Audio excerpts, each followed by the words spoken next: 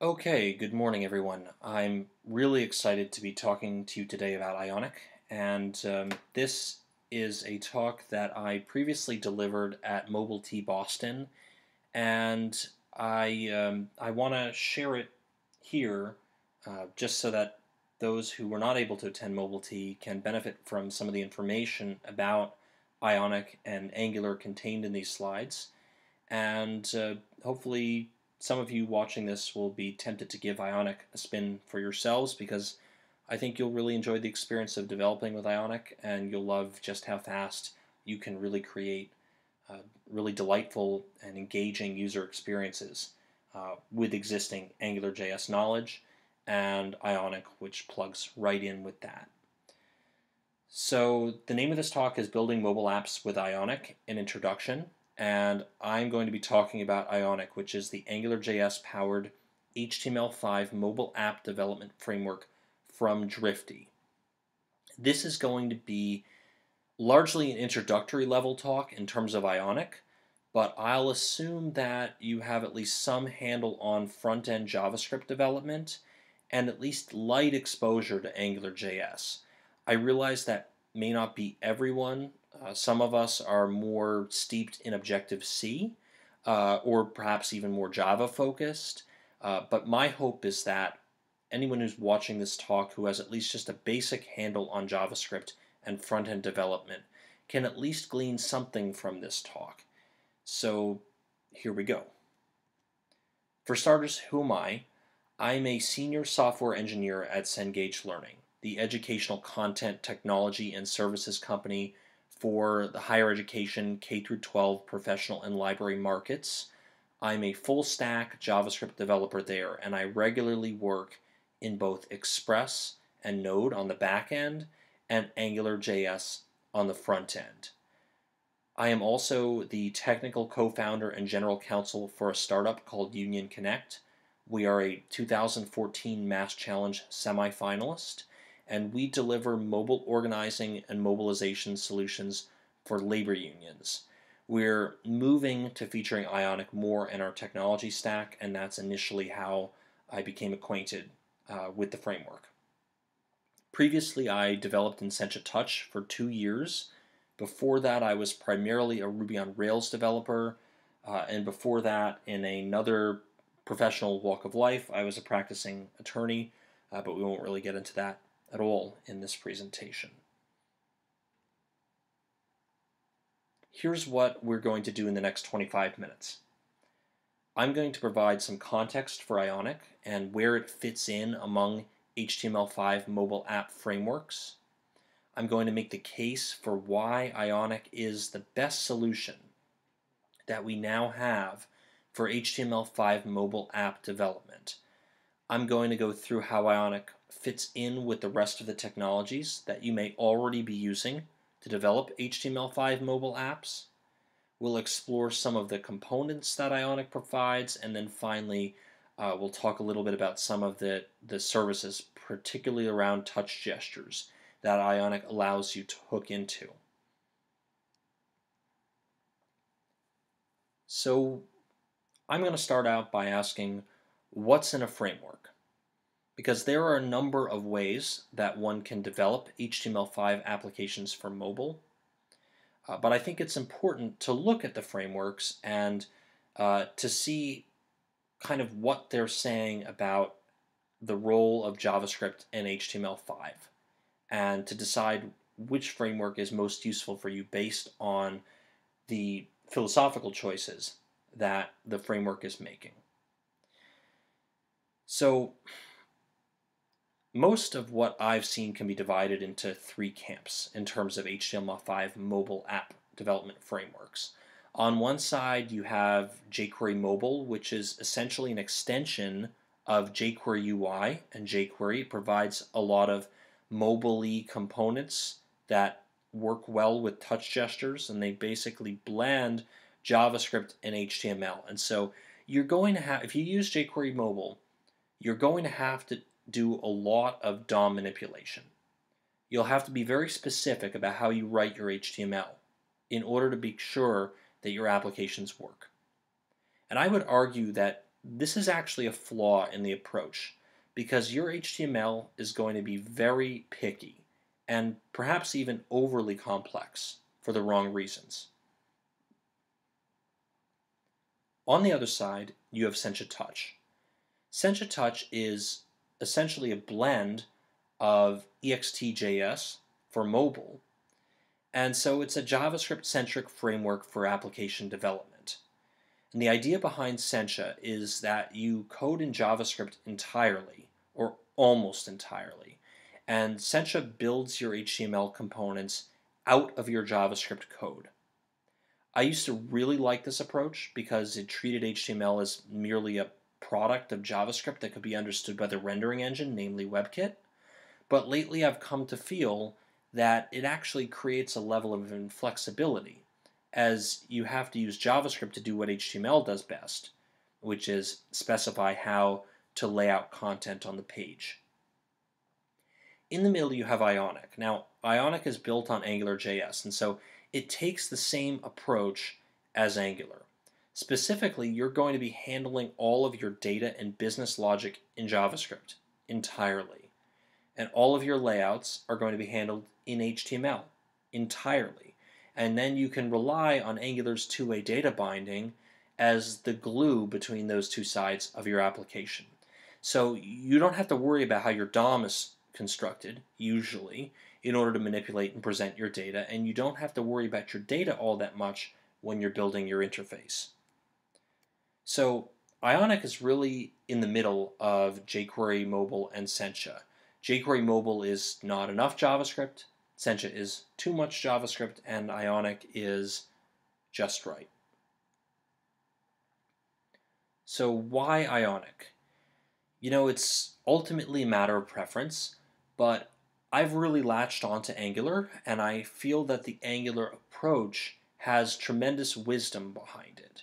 And really, for me, the entire time that I worked with Sencha, I found myself thinking, gosh, if only there was a way for me to use Angular.js in the mobile context effectively, I would do it. And in my conversations with others, I found that there were companies that were using Angular.js, particularly with Trigger.io. For some reason, that was a combination I saw a lot of. But for me, the idea of having to do things like handle scrolling and having to make a bunch of native-looking UI components that work right across devices on my own, it was just too daunting. And so I was stuck using Angular.js for non-mobile client-side contexts and Sencha for mobile. And at the same time, there were a lot of people who I kept hearing who were criticizing HTML5 to build mobile applications categorically. I mean, people would just denigrate HTML5 solutions for mobile without really thinking about why they were dissatisfied with the applications that were built in HTML5. They kind of knew that what they had seen in HTML5 for mobile was poor app performance and shoddy UI and very limited user interfaces and functionality, but it doesn't have to be this way. It's not just, do you want something that works well or do you want the convenience of HTML5 as a developer? It's my assertion that the problem that we've seen with HTML5 mobile apps is that until now there hasn't been a really good framework for building these applications. Now, Ionic is built on a great framework, and that framework is Angular.js. At the same time, you have the industry standard web view, and that is Cordova or PhoneGap. It's baked right in. And the fact that it's included in the project may or may not be the biggest deal to you if you're used to packaging up your stuff into a Cordova web view manually, or using PhoneGap build even. But I think it's nice that Ionic recognizes the importance of Cordova and builds their entire framework on top of Cordova by default. This is also going to easily allow you to use Cordova plugins to get at the phone's hardware. In fact, it couldn't be easier to do this than with ng-Cordova, a companion Angular service layer for Cordova plugins built by the folks at Drifty. And we'll talk a little bit more about this service layer later on.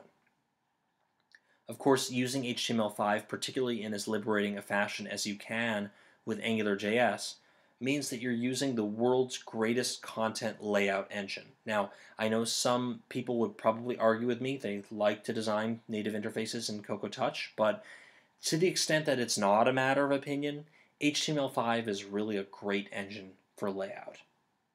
Finally, you get a host of slick user interface components built as Angular directives when you use Ionic, and I'll demo some of these later on. So here's the technology stack. At the base, you have Cordova or PhoneGap, and with Ionic, you can also layer in your favorite JavaScript development technologies like Jasmine or Mocha for TDD with Chai and Sign-On, and you can use Require.js if you understand and appreciate the syntax and like what they're doing.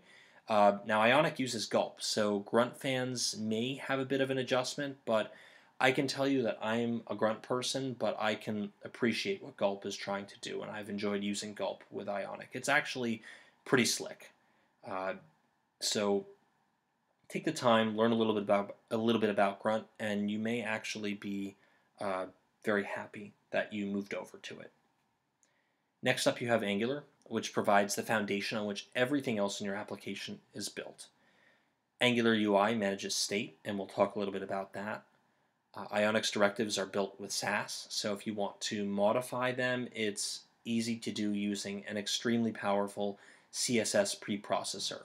Then you have Ionic's components, and finally Ng Cordova sitting off to the side, which is again the Angular service layer for Cordova plugins. Okay, so when I gave this talk at Mobile T, I asked the question, who's using Angular? And about half of the audience raised their hand that they're using Angular.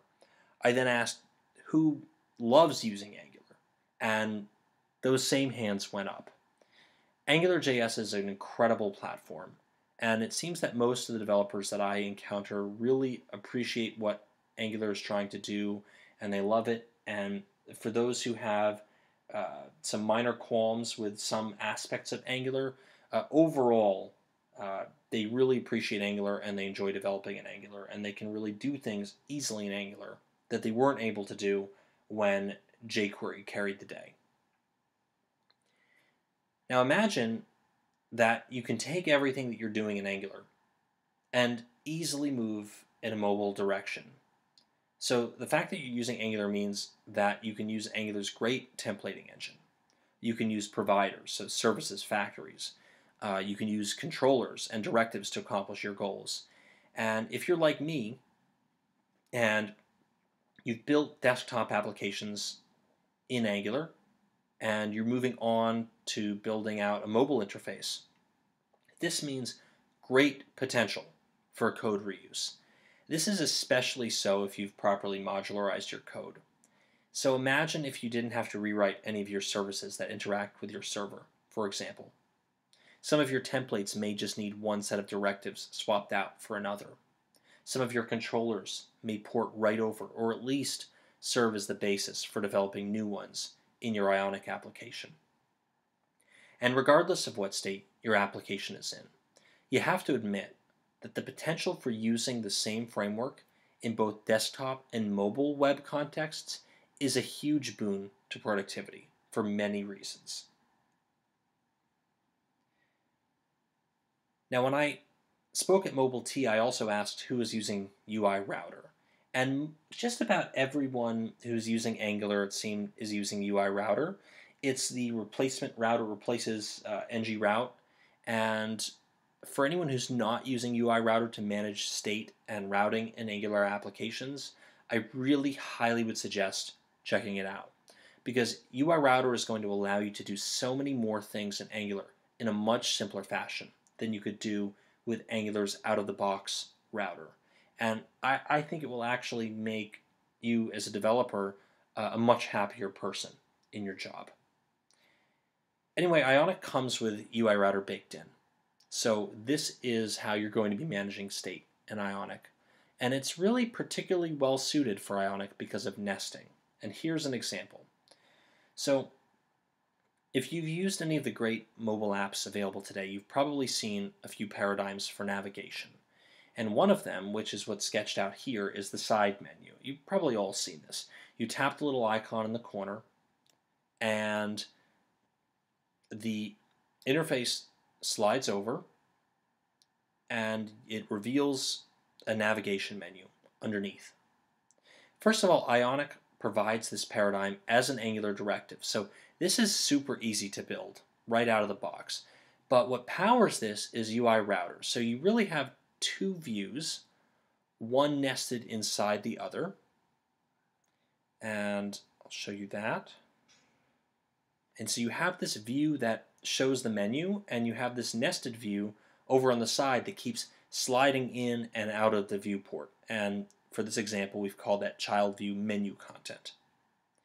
And when you define them on your state provider in UI router, you can use these views and specify which templates to display in each.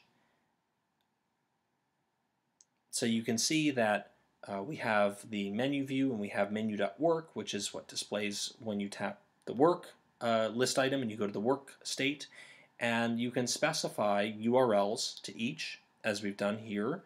So you can actually deep link to different states using UI router's UISREF directive on your components.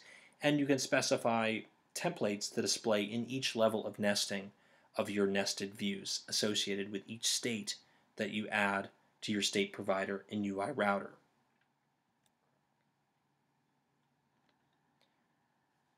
So let's talk about components in Ionic. This is where we get to where Ionic is actually providing brand new material.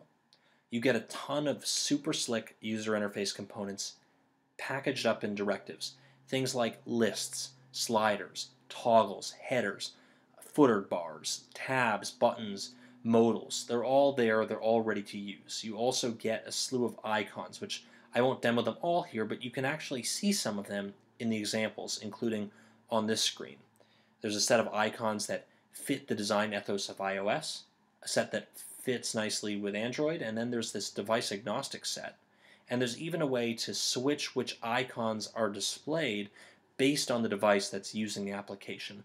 Though, to be honest, I've been a little bit lazy here, and I've just used the device agnostic set, as it's actually really nice, and it looks great in my application.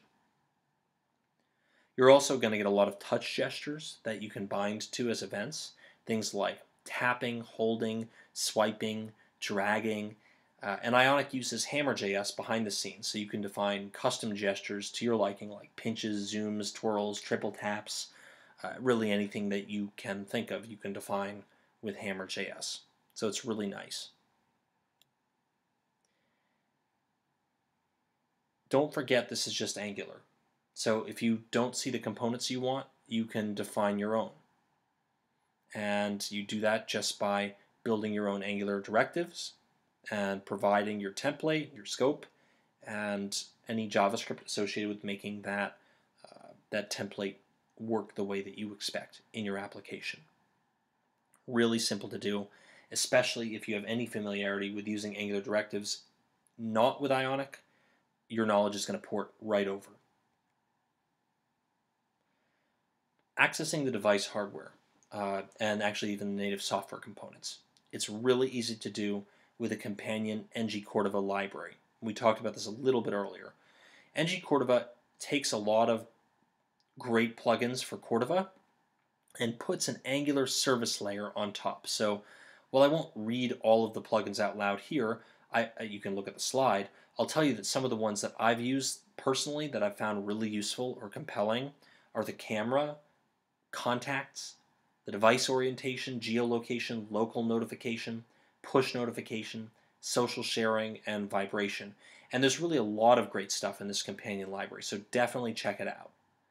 Now this library solves a few issues that actually exist with the Cordova plugin architecture out of the box. First of all, there's a curational aspect to the library. So I've seen plugins that don't work right or that need some cajoling to get into shape. Cordova includes plugins that work right. And if they don't, you can bug the folks at Drifty because Ionic is supporting them. Another thing that I've noticed is that the plugins in Cordova are kind of hit or miss. The plugin architecture has changed over time and over the releases, and some of them work with the CLI and others don't. Some plugins claim to work with the CLI and still don't. And so this should solve a lot of disappointment that can actually occur at the plugin installation stage. Lastly, some of these plugins, particularly the contrib plugins, have varying syntax and conventions out of the box, and NG Cordova is a nice attempt to try to bring disparate styles under a common roof syntactically. Okay, so now for the fun stuff. I had initially planned a live coding exercise when I presented this to Mobile T, but I realized that I really had like 5 minutes to do live coding, and so I kind of put together a simulation of how you would get started with Ionic, and I found that actually worked really well. So here we're going to skip the live coding, and we're just going to do the simulation, and I'll show you how to get set up, and then we'll examine some of the components from some pre-made stuff that I've done. And this will be much better under the time constraints, I promise. It's much more fascinating than watching a live coding exercise. Okay, so here we go. Installation is very simple. You're going to use npm to install Cordova and Ionic globally. It's just npm install -g Cordova Ionic. Enter. Next, you're going to use the Ionic CLI to create a new project. And this is done with Ionic start and the name of your new application, whatever you want to call it. And the final parameter on the command here is, we've used side menu. It's a starter template. And Ionic currently ships with 3 of these. The side menu is the same thing that we saw when we looked at the example with UI Router. There's a tabs starter app, which is just has tabs along the bottom and a nested view in the middle of the viewport for content. And then lastly, there is blank, which should be pretty self-explanatory. Finally, you will cd into your directory for your new application, and you'll run Ionic serve. And this is going to fire up your app in the browser. And if you have the live reload plugin for your browser for Chrome, it's going to take advantage of that, so that any changes that you make in your application will show up immediately in your browser. And you can also run a watch on your SaaS as well, so that will trigger updates whenever you change your styles.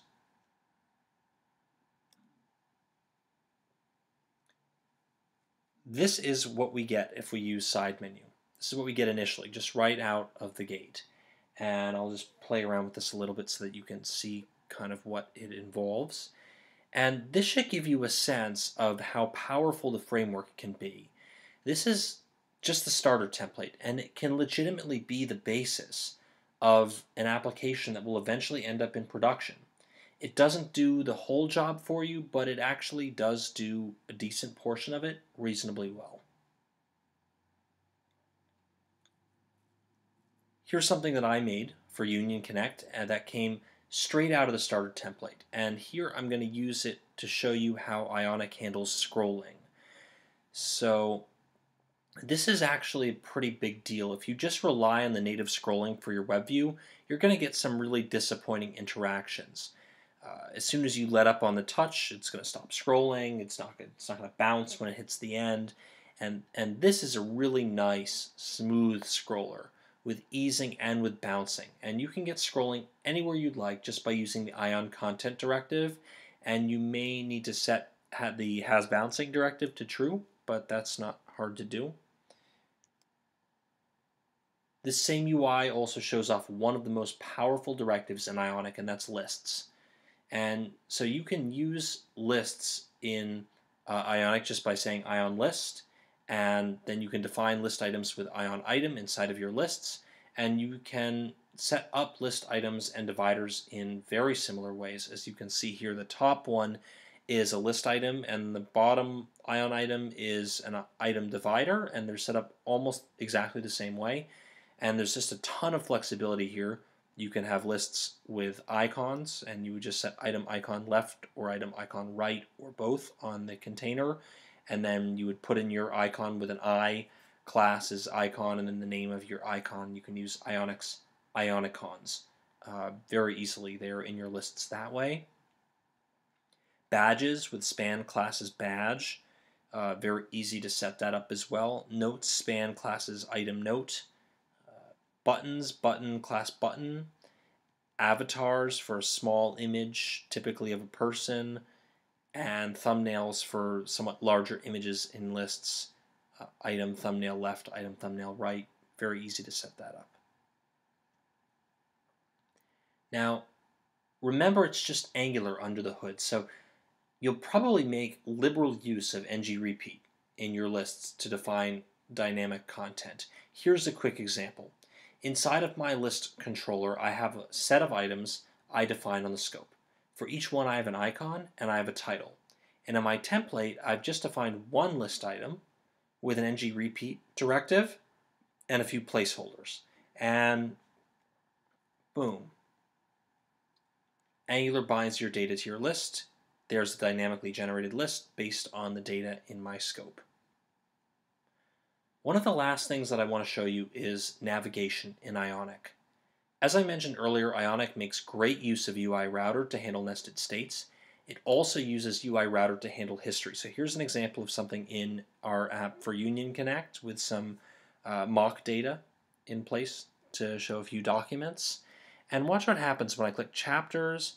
I get the back button, I click article 1, I get the back button, I go back, it goes back to the table of contents, I hit back again, it goes back to the various documents that are available. And that works automatically. It's going to handle multi-level navigation with the back button. And if you have the same user interface that you can arrive at through multiple navigational paths, the back button will keep track of which one was used to arrive at where you are, and so if you hit back, you go back to the right place. And so this was previously a very challenging problem to solve, and it's provided with a back button right out of the box for Ionic. And you can turn it off or modify it if you don't want it or if you don't like the way that it works, but to be honest, you're going to want this for at least some amount of your user experience, so it's nice that it's easy to set up and to modify. The last thing I'll show you is touch gestures. So Ionic defines a lot of really great touch gestures that are available as events that you can listen for, and you can have an event handler on your scope and hook that up with a directive that's named after the type of gesture that you're listening for. And so it's very easy to attach event listeners to directives on your DOM. The top here is a simple example. What I'm showing on the side is actually a more complicated example that shows off the power of this paradigm. It's the card swipe, which Ionic has created and actually packaged as a separate GitHub repo, which you can get at that URL at the bottom of that slide. And that's it. So when I presented for Mobile T, I took questions at this stage of the game. I obviously can't do that here, but feel free to reach out to me at the URL provided alongside of this video, and also provided at that tiny URL at the bottom of these slides. Thank you very much for listening. I hope you found this to be a useful presentation.